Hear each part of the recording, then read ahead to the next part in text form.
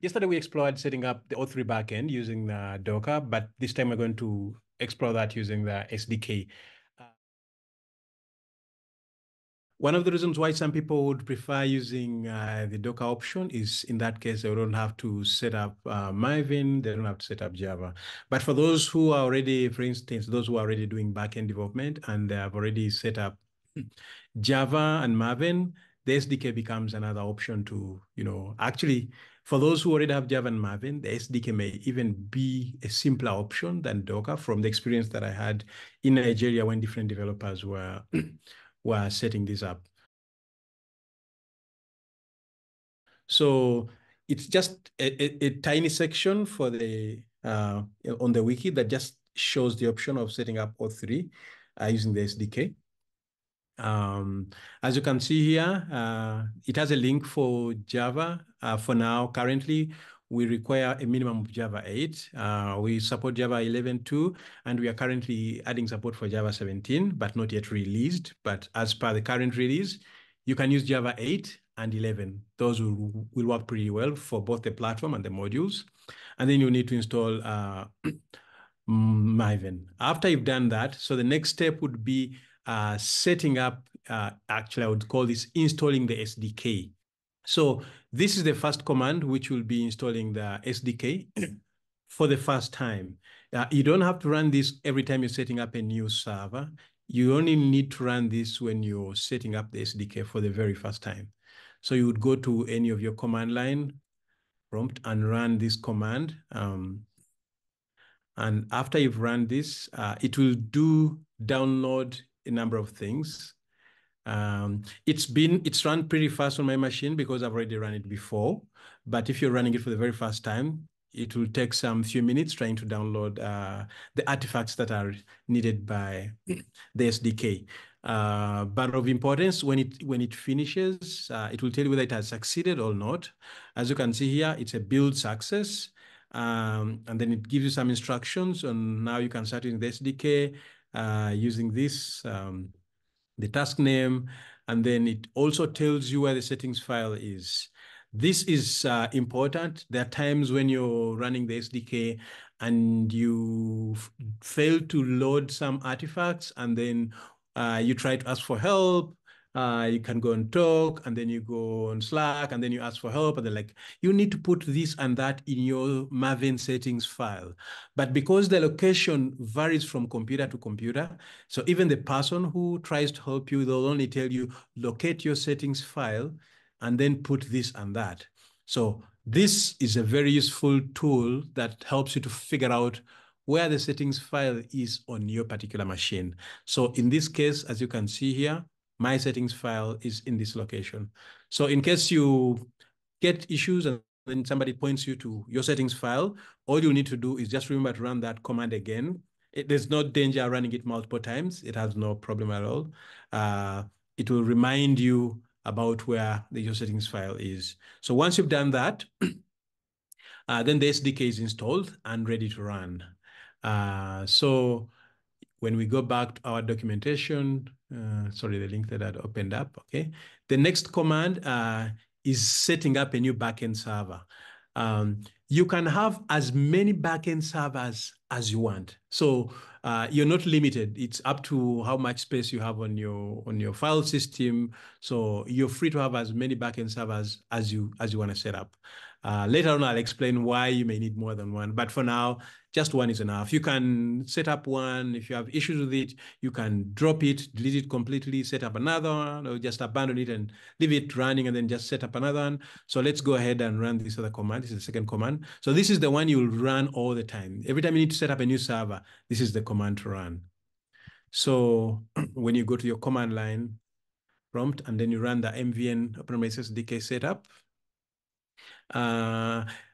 Before I even get to that, let me kill it and share something else. There's the help that you can take advantage of.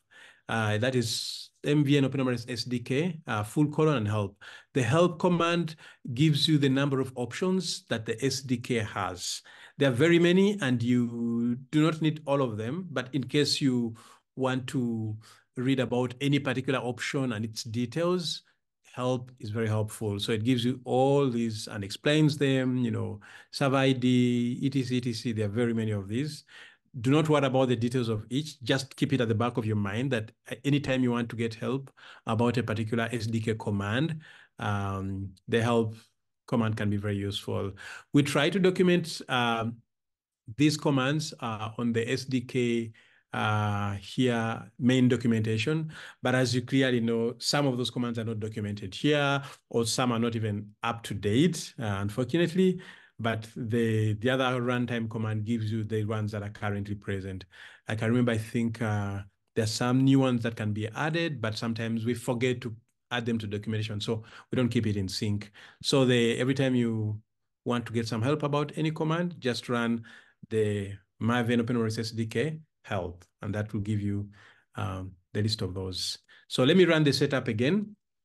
That's the one to set up a backend server.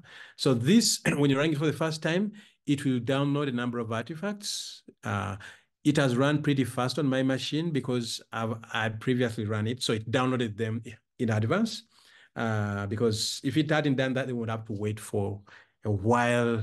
But so the same thing will happen to you when you run the first time. It will be slower, but other times it will really run pretty fast unless there's a new release of the SDK, which would mean that now it will slow down a little bit while trying to download the newer version. So it starts, as you can see here, setting up a new server, specify the server ID, the default. So it prompts you for the name of the server that you would want, and it gives you a default name. As you can see, it tries to look through your SDK folder. There's a folder where the server names are all stored. So it goes through those folders and goes on incrementing the names by one. So it starts with server 1, server 2, server 3, server 4. As you can see here, it's suggesting server 13 because it looked through my folder and found 12 servers up to server 12. So it suggests server 13. You are free to go with the default, or you can supply your own server. My recommendation for first timers is to just go with the default server name. The reason being that sometimes I've seen people posting on Talk about errors which are to do with the server name. I think even this very week I saw somebody who typed a name. I think it was not a valid name because it uses the server name as the same name for the database. So if I put something like say O3 example, whatever. As you can see here, this is a name that has spaces. So when you're setting up a database that has this name, these spaces, or even some other characters, whatever you may put, you may find that some of these characters are not valid names for the folder name on the file system, or even for the database. So you may get some weird errors that you may not know, especially for a newcomer. You may not easily figure out that it's something to do with an invalid character in your name, okay? So to avoid all that, for the first time, I would suggest that you just go with the default. Later on, as you become comfortable with the SDK, then you can put your particular names and customize as you see fit. But for the sake of setting it up first time without any issues, just go with the default. And how do we go with the default? You don't have to type it again. You just press enter. So as you can see here, specify server, it gives me a default of server 13. If I want to go with this as the default, I just press enter and do not type anything. So the next prompt asks me for which kind of server I want to set up. There's the platform, that's the core platform without any modules, or the 2.x distribution, that's the reference application we used to have before O3. But for now, we are interested in the third option, which is the O3 distribution. So you can use any of these numbers to specify which option that you've chosen. In this case, we are typing 3 to indicate that we are interested in O3 distribution. So after you've typed 3, it will download a number of artifacts. It's looking for the versions that are available for you to choose from. So it's pretty fast now because I've run it before. But for your experience when you run it for the first time, don't get surprised if it takes a while. That's simply because there's lots of stuff that it's downloading behind the scenes. So as you can see here, it lists a few versions for you, but it also gives an option for number 6, where you can go for other and explicitly write the version that you're interested in.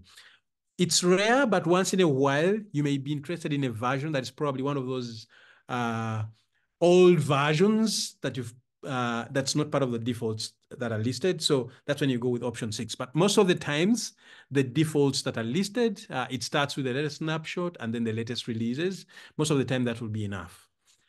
So for our case here, we are going to start to go with number 1, which is the latest bleeding edge of O3. That's exactly what you see running on Dev 3.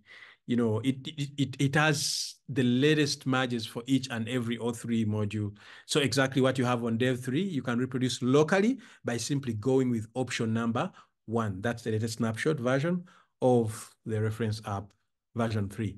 So you type 1 and then press enter. So then it goes ahead and downloads the artifacts for that. While running and downloading this, if you make a mistake or if you find that you've selected the wrong option, you know, different from what you wanted, you are always free to stop the SDK by simply pressing Control C. I think on some machines it could be Control Z, and that will kill the setup of the SDK and then run the setup command again. There's no danger running the setup command multiple times. So if it's downloading and you notice, oh, I think I chose the wrong version. It's not the version that I wanted. You know, it's not whatever. So you can always stop it by Control C and then run it again. Okay. So this takes a while because it's running the front end tooling. If you can look at the command line, those who are familiar with O3 development and the front end tooling, you'll see that it's running this npm OpenMRS next version, and then it runs the assemble and build commands to set up the O3 artifacts, so the files that you actually get and put onto your server. So that takes a while, but we shall get there. And of course, sometimes that command does not succeed and you bump into errors. So it will display those errors and it will fail to continue. And that's the time when you get this error log and share it on Talk or even Slack for the devs to look into and figure out what's going on. We used to have that in the past, but things were fixed. So this should run pretty well. So as this runs, because it takes a couple of minutes to run and complete, after this server is set up and run, the next bit we are going to explore is how to deal with the backend API with our custom REST API and the Fire API.